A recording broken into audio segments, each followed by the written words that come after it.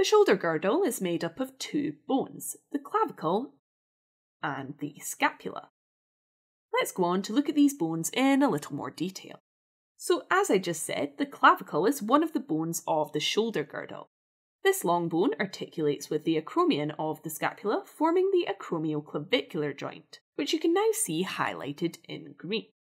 The acromioclavicular joint is also known simply as the AC joint.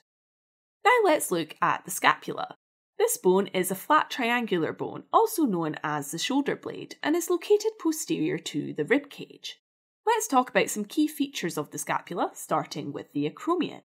If we change perspective so that we have a posterior view of the scapula and zoom in slightly, we can see how the acromion of the scapula articulates with the clavicle to form the acromioclavicular joint.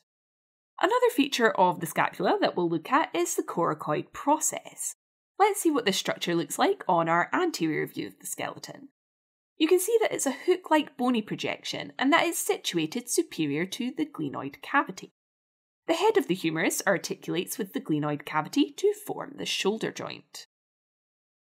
To see the last feature of the scapula that we're going to talk about, we need to flip our skeleton. The spine of the scapula is a protruding bony ridge on the posterior surface of the scapula that is easily palpable and separates the superior spinous fossa from the inferior spinous fossa. If you found this quick anatomy video helpful, you'll enjoy our video tutorials even more. Click on the button and you'll see what I mean. We have hundreds of videos available to our premium members, not to mention all the fun quizzes, related articles and atlas sections to solidify your knowledge. Click on the button in the middle to watch the full-length video and master anatomy.